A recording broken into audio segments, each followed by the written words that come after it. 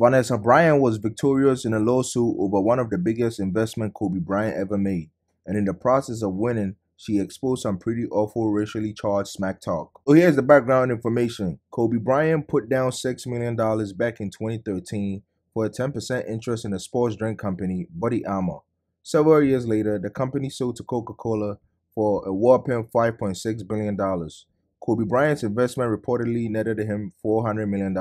In 2019, 6 months before Kobe was killed in a tragic helicopter accident, the president of Kobe Inc., Molly Carter, claimed Kobe promised her 2% of his cut.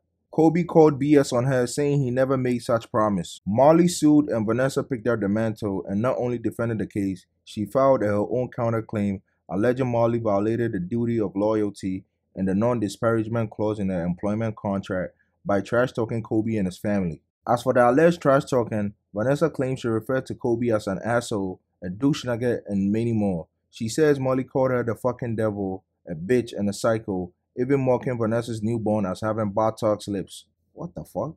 Vanessa says while Molly was working for the company, she was permitted to travel to an NBA All-Star game, and on the jet, she said there were a lot of quote-unquote fancy-ass black people on the plane. The case went to arbitration and Vanessa won both the lawsuit and a counterclaim and was awarded more than $1.5 million in attorney fees. Kobe Bryant's legal team has just filed a document asking an Orange County Superior Court judge to ratify the arbitration award. But yeah, let me know what you think in the comments down below.